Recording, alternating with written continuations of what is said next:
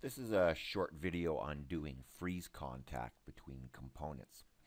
Sometimes you can do freeze contact if you want a simple connection. If the materials are the same, you can do a Boolean connection between the two, and I might do a video on that. Right now I have these two components. We have a block and we have a little rod or cylinder here. I've set up some boundary conditions, or I've got a SPC on one end and I have an arbitrary force on the rod. I've already set up a load step to run those.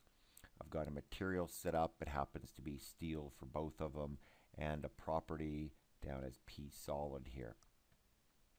So if I expect these things to be joined and I have a force on it and I run it, I will probably be surprised. So we'll quickly run this and show you what we mean here.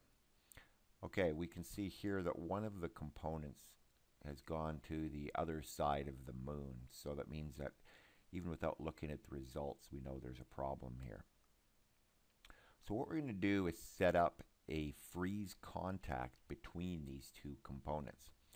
So let me go first work on, we'll work on the block. So what I want to do is create down here is a contact surface. So I give it a name and I'll call it block freeze, or block, there you go, block freeze. And I can choose a color over here. Orange is good enough. Now I pick the elements. So I'm going to pick the elements on this top surface here. So I pick elements and I can pick them one at a time and pick all of them.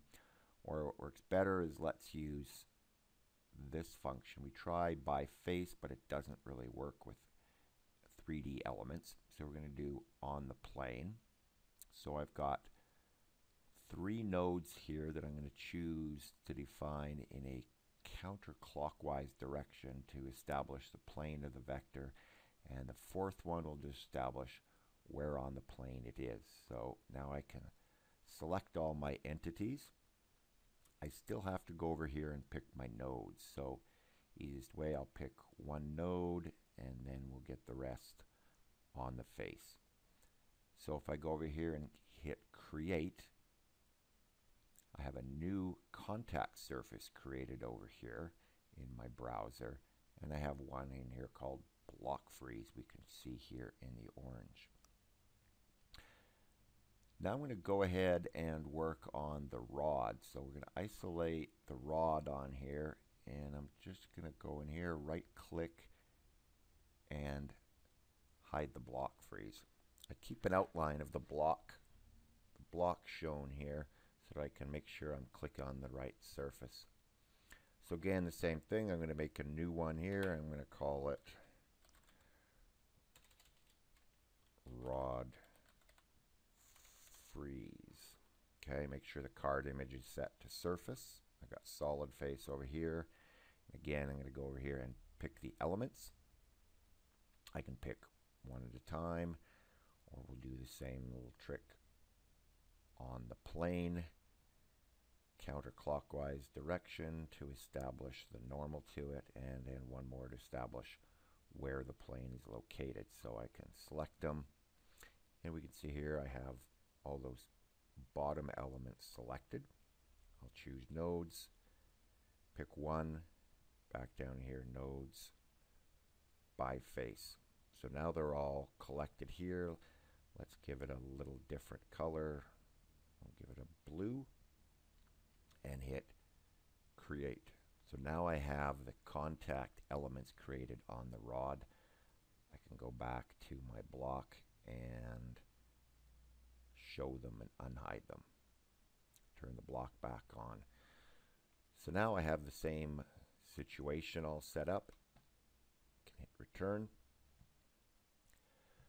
The last thing we need to do before we run this is go over here and we will create a contact. And it creates a new group. You can rename it if you want. Has a card image of contact, and type we want to change from slide to freeze. We can pick a slave and a master ID, and we'll choose the rod for one, and we'll choose block for the other. Okay, now we're ready to run it.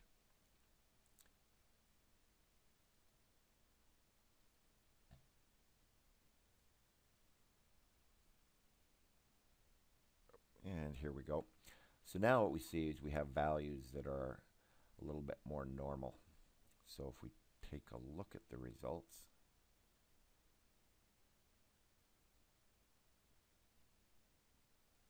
there's our block and a rod. So we will do the contours on them and apply. Now we see we've got something that looks a little bit more normal. We can slow the speed down, do a little animation, and everything looks pretty good.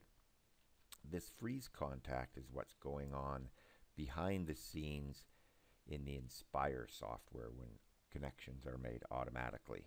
But this is a quick way to do connections in Hyperworks when you have an assembly or a couple pieces together.